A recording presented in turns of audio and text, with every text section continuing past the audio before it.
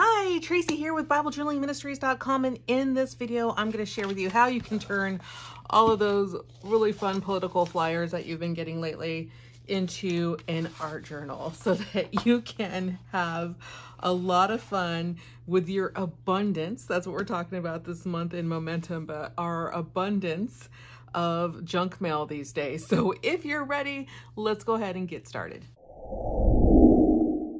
All right, so you're going to need some of your junk mail that I have an abundance of. I'm not sure if you have an abundance of it, but as we're talking about abundance this month, and as I was looking around, I saw that I had an abundance of political ads and junk mail that I could use. So I thought it would be fun to make a little journal out of these, or start to a little faith art journal.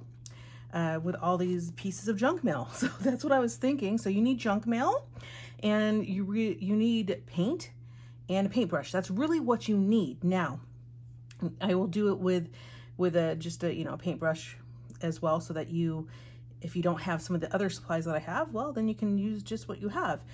I will be using some gesso, and it's again not required, but you can use it.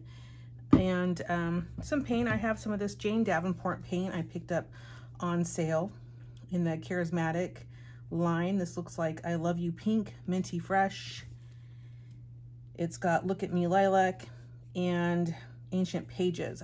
I actually picked these up on super sale, I think on Spellbinders about a month ago.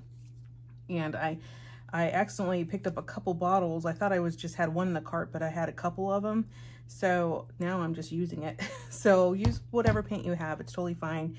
You might want some bubble wrap or maybe some things to make marks with. You can just pick anything that you have. This belongs underneath a rug, and I usually just use that for mark making. This is bubble wrap that comes in anything that you usually buy, and then I have like a paper clip, but I might use some other things if I find them around, but use what you have.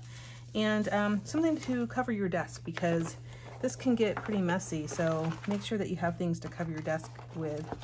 Now later, as I proceed and maybe as I fast forward this video, I might decide to use my gel press. I do love a good gel press. This is a 12 by 12 gel press that I will probably use. But first I'm going to show you how to do this without the gel press. So let's go ahead and get started with some of this fun stuff here. Let me lay out additional mats, and then I also wanted to let you know to keep an eye out in the mail for more junk mail. I know when we think of abundance, we don't really think of junk mail as abundance, but let me tell you, I have a lot of it lately in the mail, and we will be getting more in the mail because Christmas is coming. So a lot of times you get, let me just grab this real quick so I can show you, you're gonna get like things in the mail. Like this is in a catalog from, I think, Amazon. And you can use the characters in here, but just take a minute to kind of flip through the catalogs when you get them, because this one actually came with stickers, which I thought was really cool that it came with stickers. And if the catalogs are of good quality, like I know the Tiffany's catalog is a really good quality paper, you can actually use it as I guess a junk journal is what a lot of people call it. It's just things that are junk or reused. And you could use it as a junk journal. You could use it as a faith journal and just glue pages together. Now this one is kind of flimsy, so I wouldn't use it for that. But you could use like this part here, which is pretty thick, and just store some of these. Of course, cereal boxes work as well, and those might be ideas. But just look around you to find out what the Lord has provided to you, what you have in abundance. All right, so let's go ahead and get started with some of these pages. Now, I like these pages because they're really thick, and they're better than just printer paper. And a lot of times I don't really like to throw things away, but sometimes you need to throw them away. So I chose to keep these because I thought they would make a really fun journal page. And I'm just coming in with some Charismatic in the Ancient Pages, and you can use a paintbrush. So let me just grab a paintbrush so you guys can see. Those who don't have like a roller brush, you just come in here and add your paint, and it will create a nice background. And anytime you're doing your painting anyways for your journals, a lot of times you're putting down something for a background, and sometimes you keep some of the image in the background so you can see. And I think this would be fine to keep in the background as an image. But I'm just gonna throw some more paint down and just kind of cover this page with my brush. And I know it doesn't look like much now, but it'll look like something really great later. So I'm just covering the page just here and there. And this is great if you don't have a roller brush, because I know some of you guys don't have the roller brushes. That's something that, like this. And I find the roller brush to be easy to apply the paint, but I want to make sure that everybody has a shot with whatever supplies they have. So this is just an example of a background page that I would just let dry for a minute before I added like another layer to it. So let me just put that aside. And then I have another one here. This time I'll use a little roller. And maybe this time, since this one has some purple in it, might be an okay idea to add a little bit purple. Oh, maybe a little bit of this blue as well. And then I'll just take my roller brush or roller, and I'll just like move it along the page and just kind of get that paint dispersed.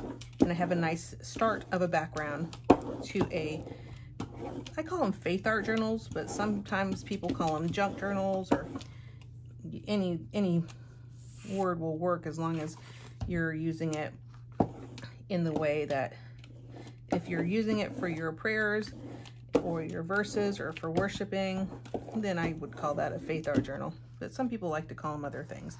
So there's that one. And let that dry for a minute. Let me grab one of these. Oh, here, this is a little bit thicker, actually, even more thick. And so maybe I'll come in here with this one, a little more of this.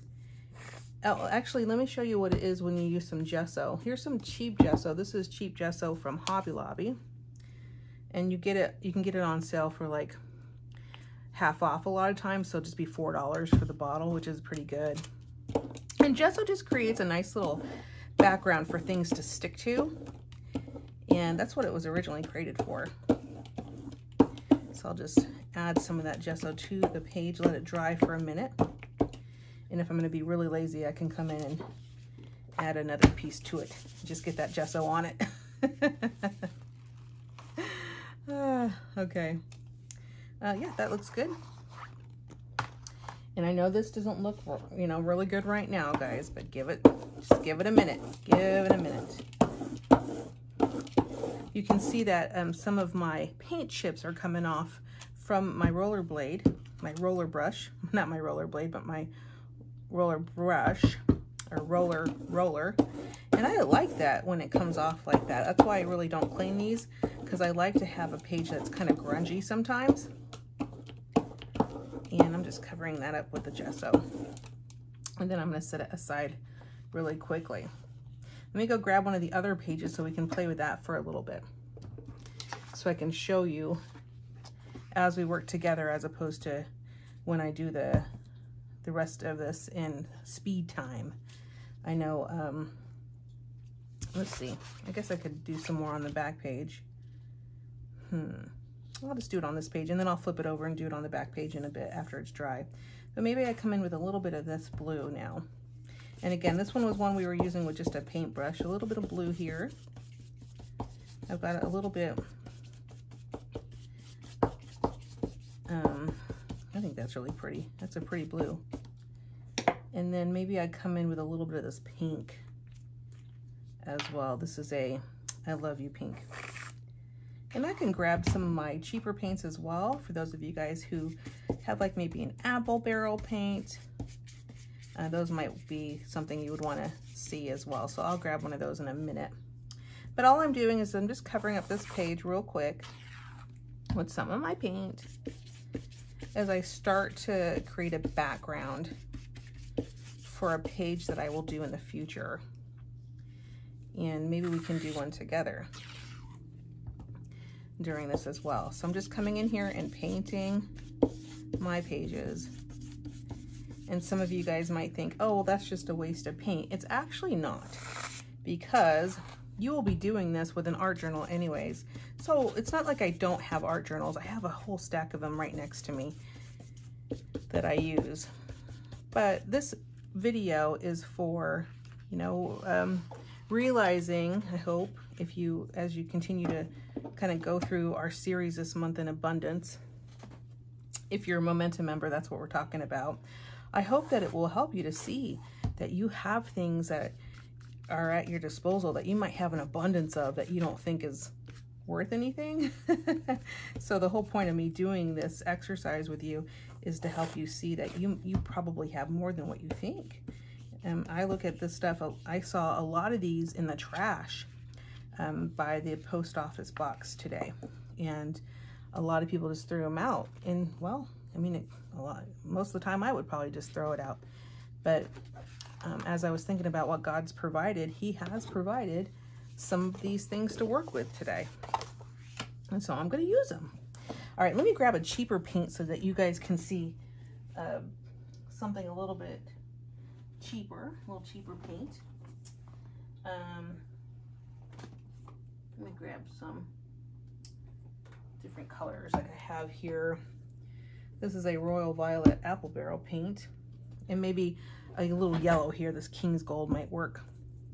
And you can see when I'm doing this, I'm not really worried about actually anything. You can see that I haven't really washed my brush. I just come in here and I just, you know, paint away,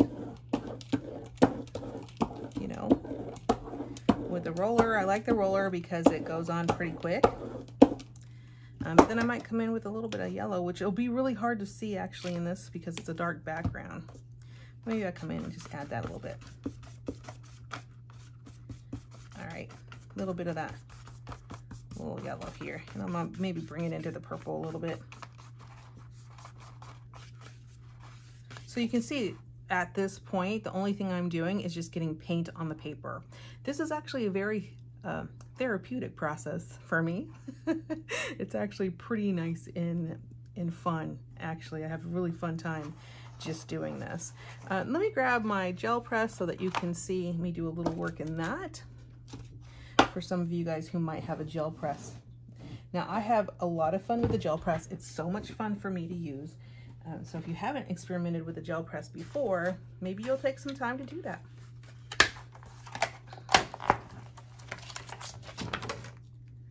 Basically, my gel press here is a reusable printing plate. It is like a piece of gel. They used to show people how to make these with Jello a long time ago.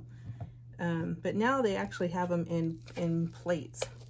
So let me just kind of wipe my desk off really quick because I don't want this all over you know, sometimes the paint gets everywhere. And I just resurfaced my desk, so it would be just like me to get the paint everywhere on my desk. Okay, so that's dry. And let me grab my gel press here. Take off the front layer to it. That's just like a protective coating. And then I'm gonna grab some more of, I think I will grab, so whatever I put down first on the gel plate is gonna be on top. So what I'll do is I'll just grab a little of this pink here and a little bit of this blue, and maybe just kind of just play around with it a little bit. Maybe a little bit of this parchment paper. Why not? Let's just do it. Let's just have fun with this, okay? And I'm just gonna come in and I'm gonna roll that out like that.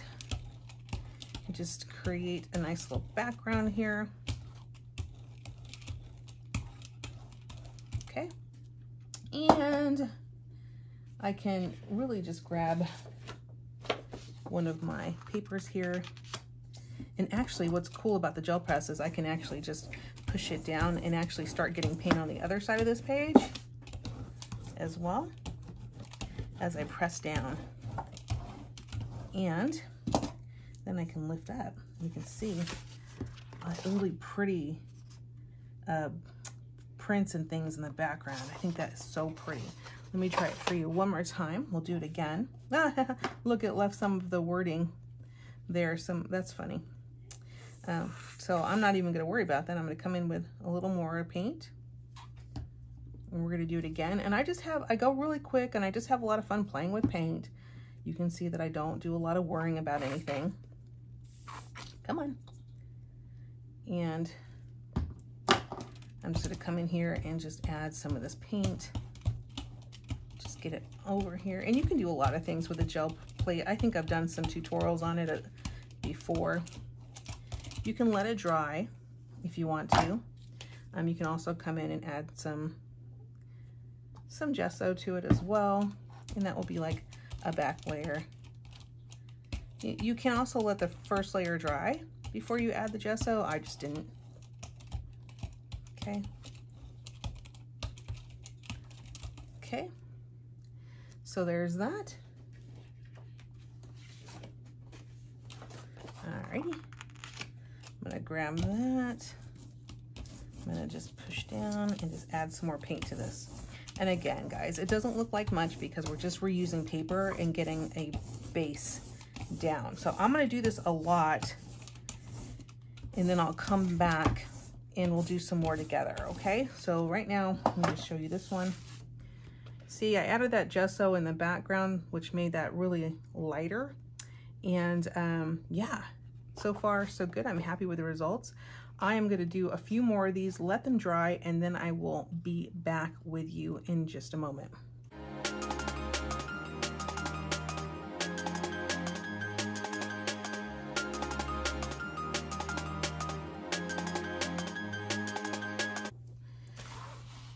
Okay, I am back, and I just wanted to kind of show you what I've been up to since creating all of those pages. So basically what I did was I created a bunch of pages, and they just look like this.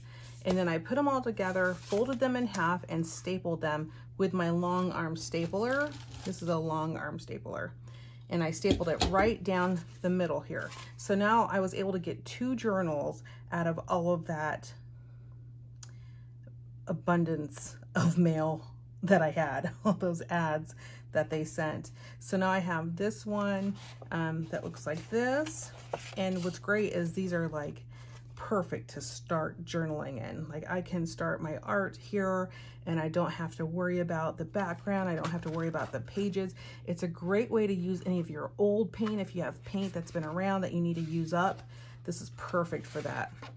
I did find that I got better results with the gesso on the back first, and that really helped colors pop a little bit more. Like this one here doesn't have gesso in the back, but let's say this side has gesso in the back, but this side doesn't. So you can kind of see the difference between that. So you can see that I have a lot of pages to start on. Okay, now you might think something like this looks terribly ugly, but I don't. I think it's a great start, something you don't have to worry about. Just slap some paint down, because here is a final piece that I wanted to show you. And this is from the same set of papers that I was here. I actually did try to film this, but the camera lost all the footage. So you get this part, sorry. If you do want to learn how to draw these, girls, we did do a class in Momentum, and it's super easy to do. So I'll just show you this, all the different pages for this one ready to go. And yeah, all these pages, they look like this when they start off, but when you start doing your faith art journaling, and if you don't know what faith art journaling is, I will put a link in there in the description for you so that you can take the free class. You don't have to buy anything. The free class will get you started. Season 2 of faith art journaling will be starting in January of 2021, and we are doing pre-orders right now if you're interested. And so here we have this one here. And I wanted to show you real quickly that you can use your junk mail to create stencils. So all you do is you take a piece of that cardboard junk mail, you get your little handy dandy hole punch here, and you just punch, punch, punch, right? And that's how you can create little stencils that allow you to create the little dots here. So this piece of art that I did here was really simple. Again, I just used my new journal. I added a little paint here for the girl. I used my Posca pens as well as my Artisan pens here. This is the 40 color Artisan pen set to just draw her hair. I did a verse here. This is Jeremiah 33:3. It says, call unto me, and I will answer thee, and show thee great and mighty things which thou knowest not. And I just did that in her hair. I added a little bit of Posca pen here. This is a Posca pen 3M size. That's what I used to write the scripture. And then I just added a bunch of little dots in her hair like that. Super easy. In the background, I collaged with some collage paper that I had. The collage paper I printed out from Faith Inspirations Season 1 and collaged that in the background. The I Have What I Need printable is in your in the shop, obviously, or in Momentum. These are our beautiful words, I think is what they're called. Let me double check for you. Also available in our store. These are called Collage Words Series 1. And I use that as well. So basically, guys, what I do is I have a bunch of extras for things that, you know, maybe in Faith Inspirations I didn't use, or maybe in Momentum I didn't use, and I just keep it all near my desk. You can see I have just a lot of things that, you know, I still could use, but I don't throw them away because they work really well in my faith art journaling. And so that's what this looks like. And I hope that I gave you some ideas on how to use mailers. And if you have other ideas, will you please share them in the comments below? I would love to hear from you on that. So you have a wonderful day. Goodbye.